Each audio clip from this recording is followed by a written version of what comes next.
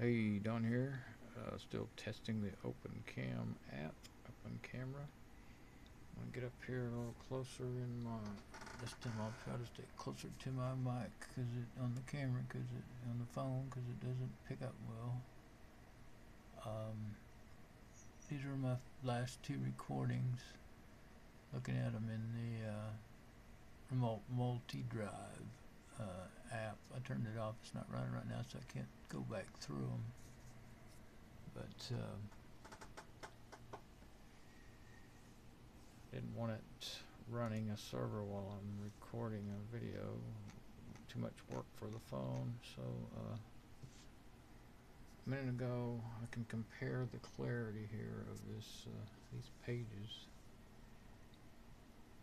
Text is a good way to compare video clarity, and this is at the phone is still set at same as it was. What was it? Can I see it? No. See the time.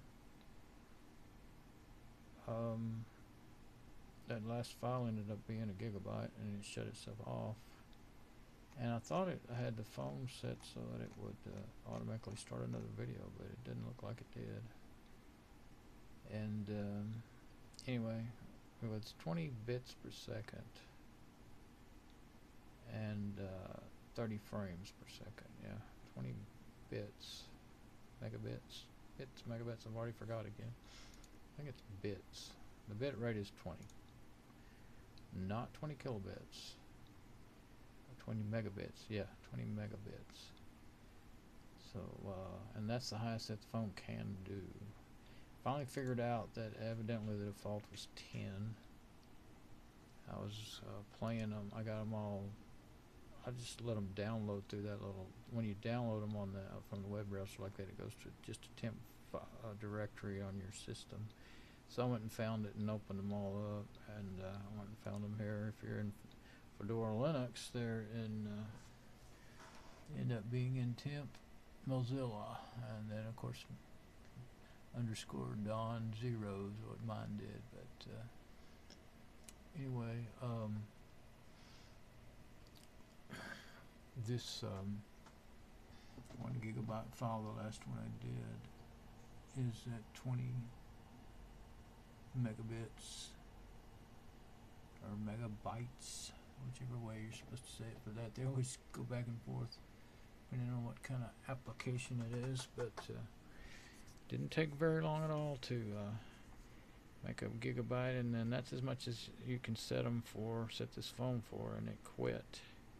So I didn't like that. I've gone 20 minutes at least on the default settings, which I didn't know.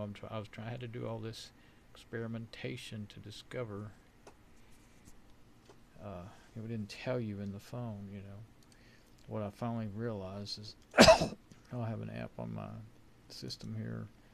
I can just right click on the file, you know, and I can open it with whatever I want that's associated with it. And I have one called Media Info that's pretty cool. And it tells you the info of the file. So it's an MPEG 4 3GPP, 20.1 megabits per second. Yeah, I thought it was megabits. And it's in a video stream ABC, encoded date. Okay, what was the other part? Oh, yeah, 20 megabits, 1920 by 1080, 16 by 9 at 30 frames per second. So